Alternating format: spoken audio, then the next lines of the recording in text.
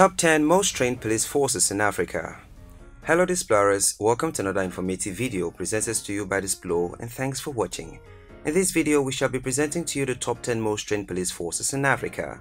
The police force of any country is the base of the nation's security protocol, and the training methods under these forces depend on the security needs of the nation in question. Every police force has a motto, vision, and primary task, and so the training the government puts them through will depend highly on these aspects. From basic to the most sophisticated training, the training given to the police force of each country will also depend on the level of entry into the police force the individual batch is going for. That is why sometimes they start with basics, get recruited, and get a higher training to move to a higher post of duty. To reach a conclusion on the most trained police force, we took into consideration the reputation of the force, the training duration, training methods, and ethics of the training institutions in question. If you're new here, welcome. Be sure to subscribe and turn on notifications so you don't miss any of our videos. Note that most police forces keep the details of their training process secret for security reasons, and so most of the details are not there for the public to scrutinize. Notwithstanding all that, here are the top 10 most trained police forces in Africa. Number 10. Rwanda National Police (RNP). The service was created on 16th June 2000 by Law No. 09 of 2000 and merged three earlier forces: the Gendarmerie Nationale of the Ministry of Defense, the Communal Police of the Ministry of Internal Affairs, and the Judicial Police of the Ministry of Justice. A state-of-the-art forensic laboratory opened in Kigali in 2017 with the technicians' staff undergoing training in Germany in order to be able to operate it. The RNP vision is people in Rwanda are safe, involved, and reassured.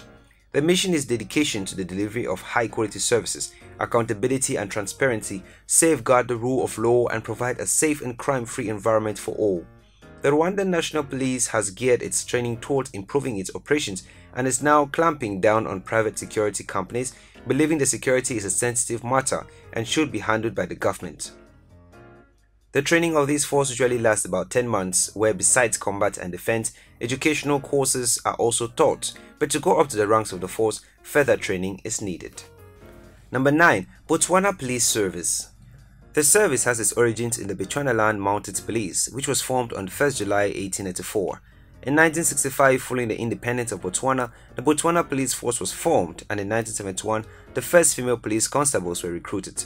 In 1977, in a reversal of earlier policy and in response to growing threats to Botswana's security, the Botswana Defence Force was formed. The modern Botswana Police Service is an armed police service of 8,500 officers, including 2,000 female officers. Botswana Police Service runs a police college near Otse village called the Botswana Police College, where the force is trained.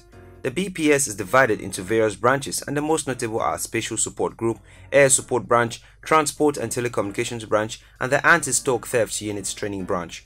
The SSG is the paramilitary branch of the BPS, and it is run along military lines. Police officers in this branch are called operatives, and they undergo 3 months military training upon completion of the mandatory 12 months police training. The 4 core values of the Botswana Police Service are delivering a service characterized by humility, dignity, courtesy, empathy, kindness, consideration, and respect for all people. The Botswana Police Service has been ranked first in Africa in terms of being the most efficient and high-performing with significant inroads in fighting drugs. Number 8. Ethiopian Federal Police. The Ethiopian Federal Police is based on keeping the people of Ethiopia safe and fighting crime. Besides the regular training in combat, intelligence, and protection, the Ethiopian trainees follow a 2-week training provided by a specialist of the French National Gendarmerie sent by the Cooperation Directorate of the Ministry of the Interior in the framework of the Bilateral Partnership Agreement established in 2019. The training usually covers all the specialties of the technical and scientific police, and in particular the modern know-how of phrasing a crime scene and exploitation of clues such as footprint, photography, ballistics, entomology, etc. 28 members of the Addis Ababa Police Force received first aid training to give them the skills needed to save lives in emergency situations. Some are also trained in drone flying, and this has left this force an elite amongst its African peers. Number 7. Angolan Police Department. The mission of the Angola City Police Department is to enhance the quality of life in the city of Angola by educating and working cooperatively with the public within the framework of the United States Constitution, to preserve peace, reduce fear, and provide a safe environment for the citizens of Angola. A paramilitary force under the Ministry of the Interior, the Rwanda National Police is made up of operational, technical, consultative, and support bodies, including border police, national criminal investigations, traffic control, and SWAT. The current provincial commander of Rwanda Chief Commissioner, Eduardo Fernando Kekera, says that the National Police wants its corporation trained police officers to do a work of prevention and fight against crime, respecting above all the population and human rights. During training, they undergo extensive tasks to build their bodies, minds, and also spirits. Technology has also been added into the training program, following a deal with Huawei to train the police force in high technological know-how. Number 6. Tunisia Police Force. The Tunisian Police Force is a separate military force of Tunisia, but not part of the Tunisian Armed Forces, due to its specific role as a counterbalance to the regular military. It serves both as defense force against external threats and as a security force against internal threats. It is both a standing force of 15,000 and a serious force to guide the citizens of the nation. The Tunisian police force is facing increasing challenges, with the number of officers being injured or worse on duty climbing each year. The police force has managed to maintain the status quo, but given current uprising in the country, it has to step up its training program. Number 5. The Sûreté Nationale, Algeria. The Directorate General for National Security, Sûreté, is the civil police of Algeria. It polices Algeria's larger cities and urban areas. The Sûreté is part of the Ministry of Interior and is charged with maintaining law and order, protecting life and property, investigating crimes, and apprehending offenders. It also performs other routine police functions, including traffic control. The Sûreté is headed by a Director General, and in 2007, it consisted of a force of 430,000, and it is believed to be organized along the lines of the National Police, with operational and investigative branches and supporting services. The Gendarmerie Nationale equipment includes various transport, patrol, armored vehicles, and light weaponry. In addition to a variety of vehicle transportation and light weaponry, the Sûreté Nationale contains a special riot police force to assist with extensive civil unrest and threat, featuring modern riot control gear. The Gendarmerie Nationale uses a pale green uniform, while the Sûreté Nationale features dark navy coloring. Both police forces primarily use small arm weaponry and have received adequate training to operate all the weaponry and armored vehicles they have been equipped with. Number 4. Ghana Police Service. The Ghana Police Service operates in 12 divisions, 10 covering the 10 regions of Ghana, 1 assigned specifically to the seaport and industrial hub of Tema, and the 12th being the Railways, Port, and Harbours Division.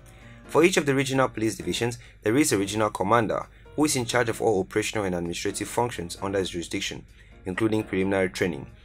Officers in the police service are subjected to 6 months intensive training at the Police College in Accra. The classes concern police duties and how to handle and sometimes to fix weapons. There are also courses in physical education, and the training is done by experts in each department, including the Drug Law Enforcement Unit of the Criminal Investigation Departments for the fight against cocaine trafficking in West Africa. The expert specialized agents from units recreate technical and practical exercises in order to familiarize the officers with geolocation systems and tracking tags. Other aspects include surveillance, combat, and division, as Ghana wants to have the best police force in Africa. Number 3. Royal Moroccan Gendarmerie. On 29 April 1957, the Moroccan Gendarmerie Royale was created by a law of Dahi Mohammed, followed by a gradual departure of the French Gendarmerie on the 1st of January 1958 until its full replacement by the Moroccan one. The Moroccan Gendarmerie Royale is a force of police tasked mainly to ensure public safety, maintain order, and to ensure law enforcement. Given its military status, it forms a main part of the Royal Armed Forces and hence received military training, which has made them unique amongst their peers. Accordingly, all these prerequisites for recruitment have given it the ability to perform excellently its noble mission. The police in Morocco is not the most responsive, but has made some gains in creating law and order despite its shortcomings. This can be accounted for by its training process, which is top-notch and taken like a ritual to instill loyalty into the policemen and women upon completion. Number 2. South Africa Police Force, SAPS. The South African Police Service is a national police force of the Republic of South Africa. Its 1,138 police stations in South Africa are divided according to the provincial borders, and the provincial commissioner is appointed in each province.